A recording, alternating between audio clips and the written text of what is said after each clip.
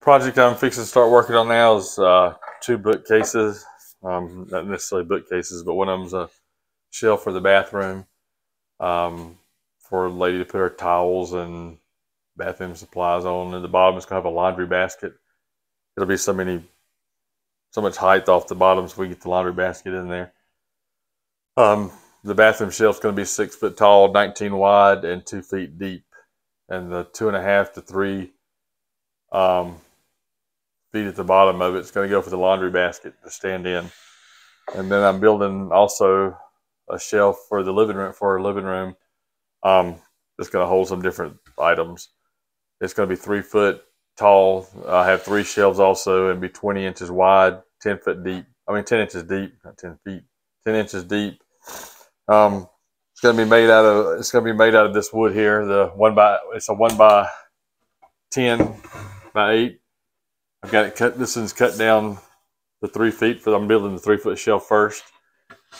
This is whitewood pine, and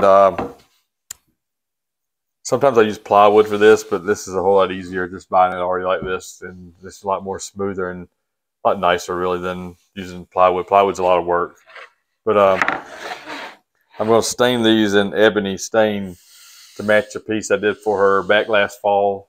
It's also an ebony. It's an entryway table for her house. So I took this over to the. These were 6 feet long, so I was able to get 2 sides for the 3 foot one out of one piece. Took it over to the sliding miter saw and cut them, and then I had to rip them down a little bit because they were too deep. They were like 11.5 inches deep, and she only wants 10, so I ripped it down to like 10.5 just to give her a little bit more shelf space to the front. And the way that the way I like to do the shelves, to make sure they line up right, is I'll butt the 2 boards together. These are the 2 sides, and I went 2 feet in each section for the shelves. And I like to get my ruler here and line it up and go all the way across, and I'll score the line all the way across that way. And then I'll do the same thing for the next line down. The reason why is because that gets it level all the way across. You ain't got to measure from here to here and then mark it, measure from here to here and then mark it. You just lay them side by side, mark it all the way across, so it gets even that way. And then once I get those lines drawn, this thing here is a block that's the same depth of the wood, the same depth of the shelves. And I'll lay it below the first line, and I'll score another line behind it, and then I'll mark X. I'll mark X's there because this is where the shelf's going to sit, right inside those 2 lines. It's the same depth of the strip here. Then what I'll do is I've sanded all these things down with 120 grit sandpaper. I ran the shelves through the planer a little bit. They were just a little bit bowed, not much, but just a little bit. So I ran it through the planer, that takes that bow out of it, and it cuts the sides off and cuts the hump out. So I did that, sanded them, and now I've got the shelves cut. They're sanded and cut as well. And I had to rip these down as well because of the depth of them was a little bit more than what we needed. So I'll put pocket hole screws in these, attach it to the sides. And since I've got this thing, move some of this stuff out of the way.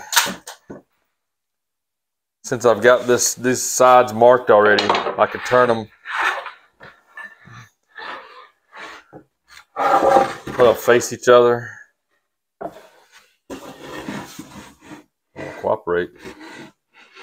So I have them face each other. That way, with the lines marked on where I want to put the shelving, do the pocket holes in them, and then I can line them up to have them go exactly where they need to go.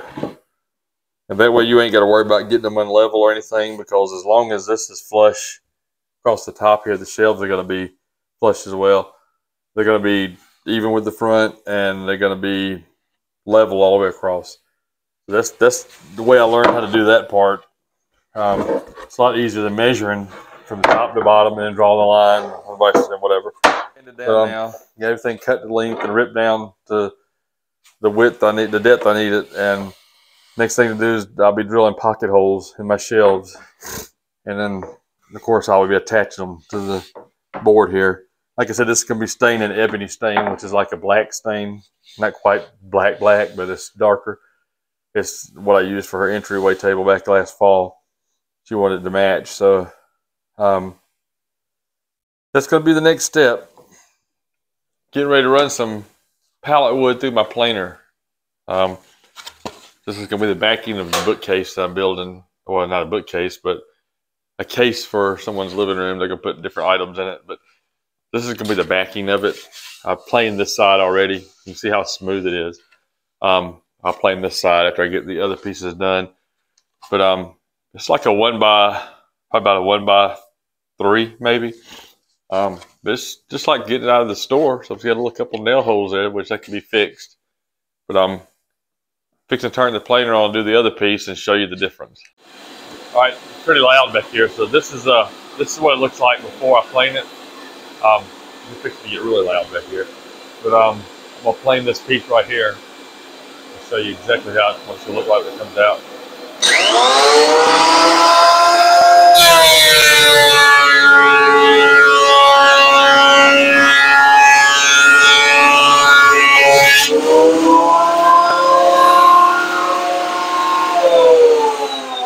Alright, this is it after I ran it through the planer. Pretty smooth. Got a little marks there, but that's just because it's a little bit damp, but it'll dry out. I'll flip them now and do this side.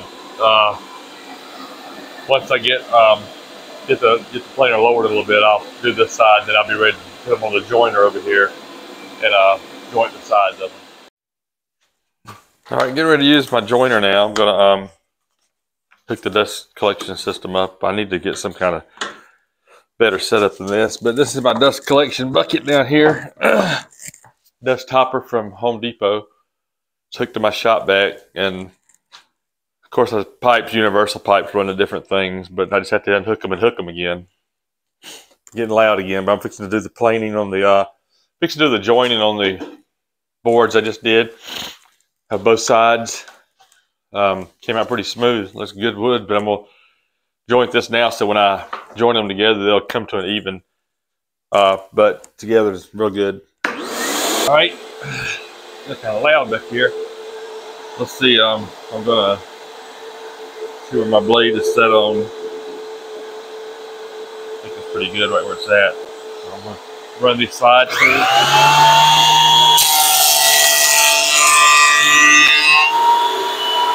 See how that was not even right away.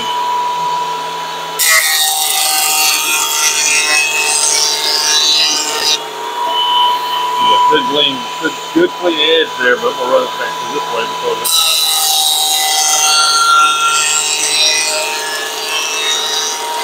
alright, there we go. Alright, brand new piece of wood. Nice and straight. This is just like out of the store. Didn't have nail holes in it, you would be able to tell the difference. But all right, cabinet is complete as far as the build goes. I just got to stain it now. At the bottom, these are the pieces I cut out of pallet wood right here, and then I 40 degree angled them, got them on the router, and cut this little groove into them all the way around. Back side of it, and then put these little strips on here. Just sort of round it off at the sides there.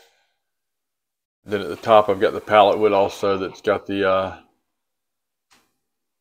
border around it. And then, like I said, there go the strips down that way. There's one other thing I'm going to do probably is I'm going to run a small strip across right here. Probably something like this right here, but I'm going to trim it down some. Give it a little bit more decorative look. And then these are the backboard. This is the backing of the cabinet I was showing earlier about the pallet wood. Planing it down, and there's the back of it, screwed in from the back. But next is just I guess there's two pieces of trim on these shelves right here, and then I'll be staining it And then I'll start on the 6 foot shelf. This is the 3 foot shelf for the ladies.